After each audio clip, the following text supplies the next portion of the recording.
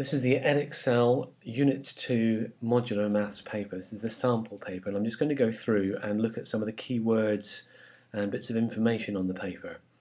Now, first of all, we can see that it says the time allowed is 1 hour and 15 minutes. And if I scroll down, it tells us that there are 60 marks in the paper. So a good target to aim for is to be able to do a mark a minute. So the paper is 1 hour and 15 minutes, that's 75 minutes. So if you can do a mark a minute for most of the paper, then that means you've got some spare time at the end for checking your answers and working on the questions that you're finding more tricky. Now, it says here, questions labelled with an asterisk are the ones where the quality of your written communication will be assessed. So there you've got to make it absolutely clear that you're showing all your working and that you're explaining what you're doing as you go along, with headings and sentences, etc. So let's look at a few terms. So, of course, there's the formula page here, and you have two pieces of information which may be used in the exam, and it may not be used in the exam, but it's good to be aware that these things are there. So the first of them is the area of a trapezium.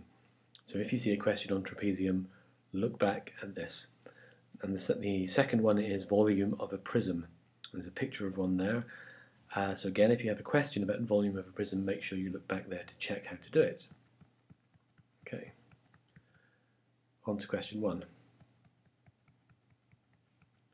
Now, let me just go up a little bit. So there are 3 parts to this question, and each part is worth only 1 mark. Now if it's 1 mark, you can just write down the answer, you don't have to show working.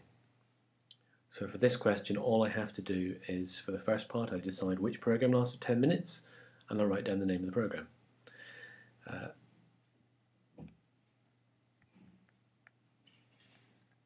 Number 2, it says simplify y plus y plus y plus y plus y, and that's 1 mark, so I can just write down the answer.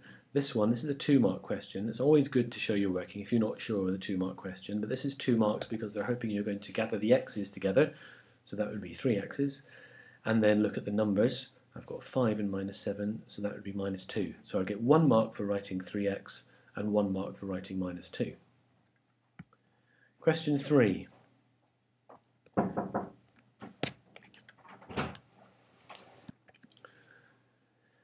Part B says at the bottom here, you must show your working. Now this is really, really important. It's 2 marks. Now you may be able to just work out the answer and write down the answer, but if you do that, you will get no marks. If it says you must show your working, you will get nothing unless you show your working. So even if the working was something as simple as 2 add 3, you have to write 2 add 3 and then on the answer line put 5. So don't ignore that sentence, it's really important. Lots of people throw away marks for not showing their working.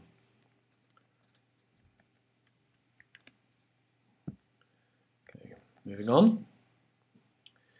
Here we've got a question, and again it says you must show your working down the bottom. So we're going to show our working for this.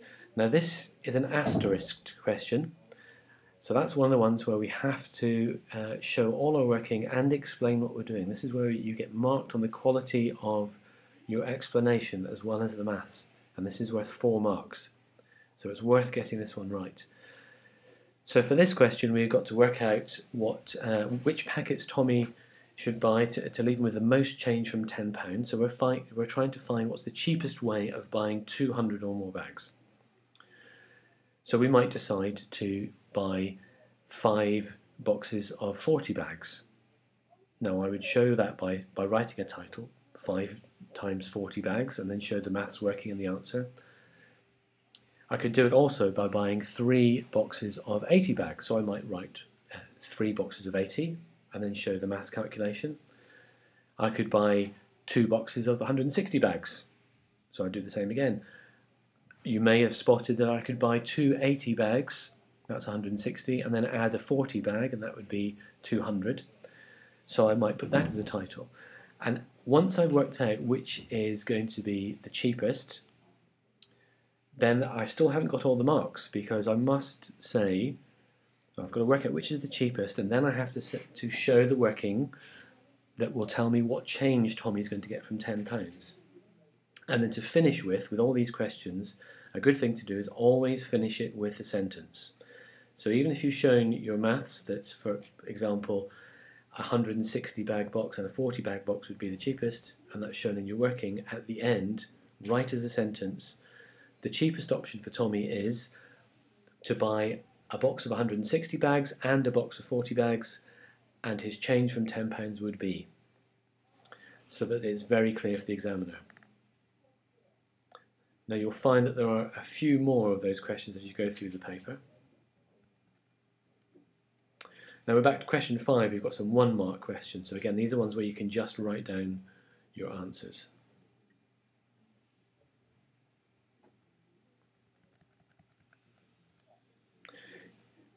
Question 7. We have a question there to do with symmetry. And in part B, it says which of these shapes has rotational symmetry. Now you're allowed in the exam to have tracing paper. And if you have a question like this and you think it would be useful to have tracing paper, then put your hand up, wait for the invigilator to come over, and then tell them that you want a piece of tracing paper, and they will give one to you. A piece of tracing paper is going to be very helpful for questions like this, particularly question B, where I might look at shape C and decide that that does have rotational symmetry, because I haven't noticed that the vertical line going up and the vertical line going down, they're not the same length. So it's not going to be symmetrical in that way. So you use tracing paper and that will show you nice and easily. So don't always remember that you can ask for tracing paper. We're looking at question 8 now, where they're asking you to draw a graph of y equals 5x plus 1 from x equals minus 1 to x equals 3. Now with a question like this is the sort of question where if you know what you're doing, you might be able to just draw the line straight away. But you should always write a table showing the x and y values, and always do at least 3, but preferably 4 or 5. And then, so you've got space underneath to do your table. Then plot the points with an X to show that you've plotted them, and then draw through them with a ruler. If you've got one of your points wrong, you'll spot that because it doesn't make a straight line. But with a question like that, always show your working by showing a table. Skip ahead to question 10 now, which is to do with annual fees at a local golf club. And there's a lot of information in there, so it's worth reading through every sentence very carefully. And a basic rule of thumb is if there are numbers in the sentence, then they're there for a reason. You're probably going to need them, or almost certainly going to need them. So this tells us the club needs to raise £7,200, and one person, the club captain, suggests increasing the members' fees by 5%, and the president says that each member should pay an extra £18. So they're two different things. And then it says which is the better suggestion, you must show all your working. This is an asterisk question, so I must show my working clearly. So I may want to put in headings. So I could put in as the first heading, captain's suggestion, and then work out, showing my working, what a 5% increase would mean for full members, then for weekday members, etc. And then a new heading, president's suggestion, and showing how much he's suggesting it would be for full members, weekday members, etc. And then I've got my number of members, so I could work out how much money that's going to bring in, and then I could compare it to the current year, and then see what the difference is. And then we should find that one of the figures is bigger than the other.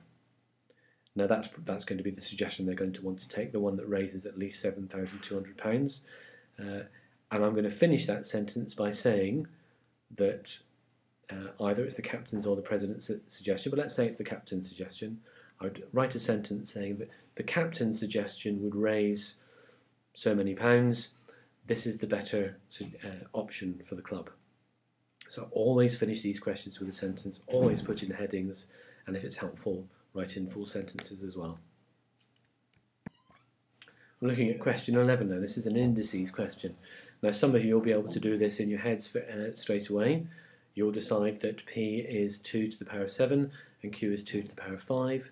So P divided by Q is going to be 2 squared, which is 4. And I could just write on the answer line 4, but I will get nothing because that could just be a guess. It says you must show your working. So I'm going to show every step of my working, and then I'm going to get both those marks.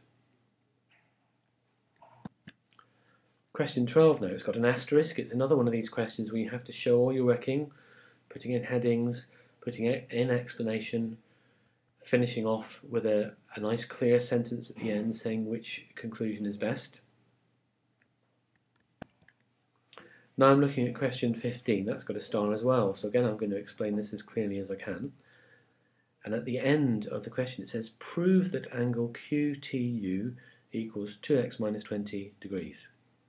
Now prove, that means you've got to explain fully why something is the case. So we want to prove that angle QTU equals that. So a first step may be to explain any other angles that you can find in that shape. So using the things you know about angles in shapes with parallel lines, angles in triangles, and the fact that that's an isosceles triangle because it's got those little dashes on the lines, and use all those facts to help us fill in the angles, and then you should find that QTU, angle QTU equals 2x minus 20. So you know what you're heading for, you know what you've got to get, but you've got to explain it in each step. So the easiest thing to do would be just to draw on there and write in the angles. But as well as doing that, you should write a sentence each time you do it and explain why. So for example, the angle TQP, well, I can see there that I've got two parallel lines going from P to Q and S to T, and an angle of 100 degrees at the bottom, and I know that there's a supplementary angles that add up to 180, so I could say angle TQP equals 80 degrees because, and then write a few words to explain why. And then I find any other angles I can find, and eventually I will find that QTU is 2x minus 20. Now these asterisk questions are the trickier questions because they don't tell you exactly what you need to do, so you need to decide how to approach these questions. Now in your lessons your teachers will give you practice at answering these sorts of questions, but as you go through them, even if you don't know what the end result is going to be, you may still pick up marks by thinking, well, I don't know how to prove that angle QTU equals that, but I do know some facts about angles, so I'm going to write about those and show in those angles. So always do your best to show anything that you can that's to do with the question, any calculations, explaining them clearly, and hopefully you'll arrive at the right answer or the final conclusion. But even if you don't, show as much working and explanation as you can because you will pick up some of the marks. And always remember to finish with a sentence explaining why, wherever that's possible. So I think the key points when you're reading these exam papers is to read the sentences carefully. If there's numbers in there, they're there for a reason. If it says show your working, then you must show your working or you will get no marks. If it's an asterisk question, make sure you show headings, use lots of explanation, and finish with a conclusion at the end. One last point is to make sure that you've got all the equipment you need with you in the exam. So you need a black pen, a pencil, a ruler, a protractor, compasses, and this is a non-calculator paper, so you don't need your calculator, but make sure you've got all the other things with you and that they work and that you're ready to do them. I hope that's been helpful. I'm going to finish with a maths joke. What do you call a tractor when it goes professional? A protractor. Thank you.